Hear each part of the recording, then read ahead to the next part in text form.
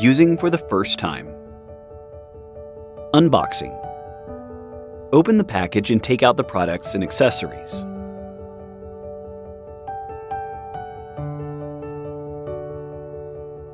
DJI SDR Transmission Phone Holder Kit and DJI SDR Transmission Tablet Holder Kit are available for purchase according to monitoring requirements. Power supply. Before first use, unfold the antennas and install the NPF battery. Insert the NPF battery into the battery slot and push it to the end. Make sure that the battery release button pops up, indicating the battery is firmly in place. In addition to using an NPF battery to power the device, DJI SDR Transmission also supports a USB-C power supply. Connect the PD adapter to the USB-C power and gimbal communication port on the transmitter, or the USB-C power port on the receiver using a USB-C cable to power the device. The transmitter also supports a power supply from the gimbal. Taking DJI RS4 Pro as an example, connect the video transmission LiDAR rangefinder port on the gimbal to the USB-C power and gimbal communication port on the transmitter using a camera control cable. This setup allows the gimbal to power the transmitter. Firmware update and device activation. After the device is powered, toggle the power switch to power on the device. When using for the first time, select the system language. The transmitter and receiver need to be updated and activated separately before use. For example, to activate the transmitter, follow these steps. Visit the DJI website and download DJI Assistant 2, Ronin series, to your computer.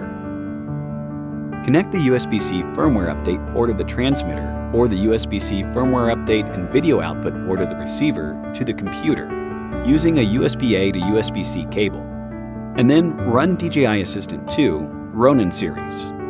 Log in to your DJI account. Click the device icon on the home page to access the firmware update page. View the current firmware version in use and all available firmware. Select the latest firmware and click Upgrade. Do not power off the device, unplug the cable, or remove the battery during the update. Wait for the update to complete. Make sure the firmware version of the transmitter and the receiver are consistent. Click the device icon on the home page and follow the prompts to activate the device. Buttons and ports. There is an air intake on the top of the transmitter and the receiver, with 4 foldable antennas on the top and sides.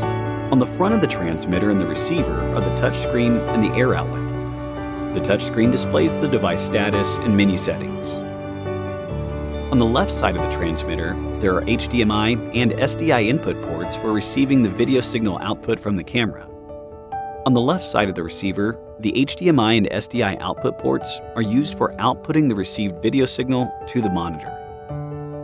On the right side of the transmitter, from top to down, are the power switch, link button, USB-C firmware update port, USB-C power and gimbal communication port, and 3.5mm stereo jack.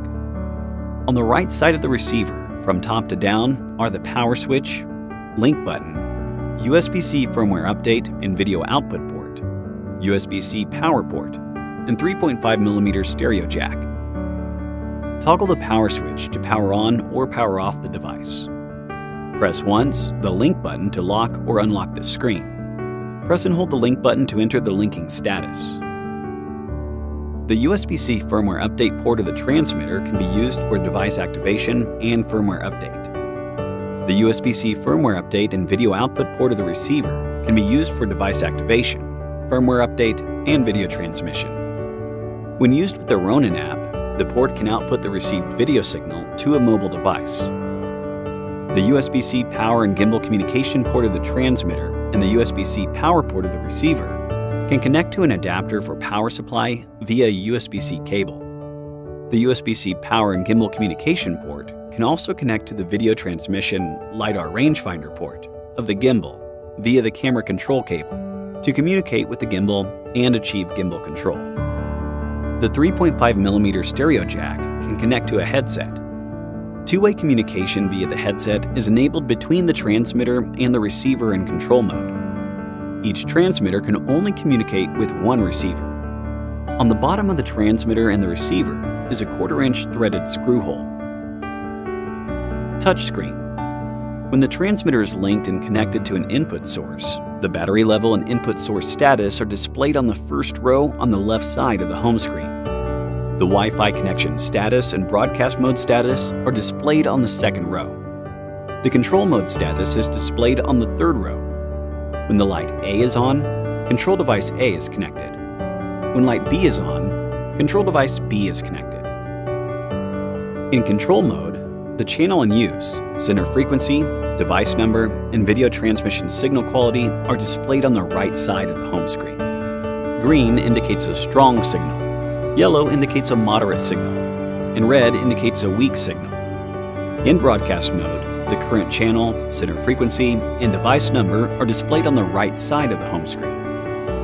When the receiver is linked and connected to an input source, the battery level and video transmission signal quality are displayed on the first row on the left side of the home screen. The video specifications, resolution and frame rate are displayed on the second row. The video transmission bitrate is displayed on the third row.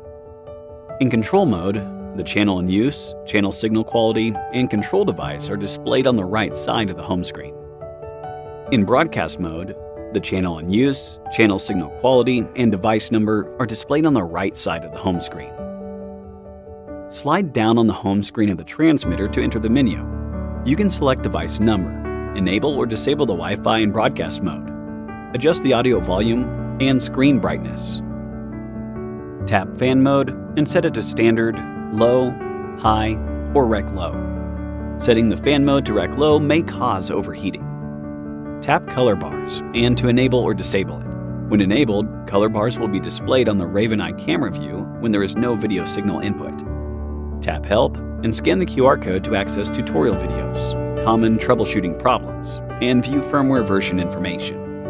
Slide down on the home screen of the receiver to enter the menu. You can select the connection mode, switch the channel. In control mode, tap SDR channel to view the channel signal quality and switch channels. In broadcast mode, channels can be viewed but not switched. Tap low latency to enable or disable it. The frame rate will be converted to 60 FPS when enabled, and it will follow the camera's output frame rate when this mode is disabled. In control mode, slide up on the home screen of the transmitter and receiver to enter the SDR channel interface for channel selection. The colored dot next to each channel shows the quality of that channel.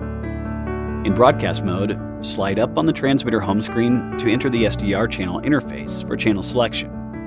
Slide up on the receiver home screen to enter the broadcast interface, allowing for the device number list to be refreshed and the selection of the connected transmitter. Slide right on the transmitter home screen to enter the Wi-Fi connection interface.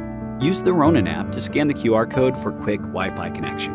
Alternatively, slide up on the QR code interface to view the device name and password. Select Wi-Fi in the system settings of your smartphone or tablet. Choose the device name and enter the password to complete the connection.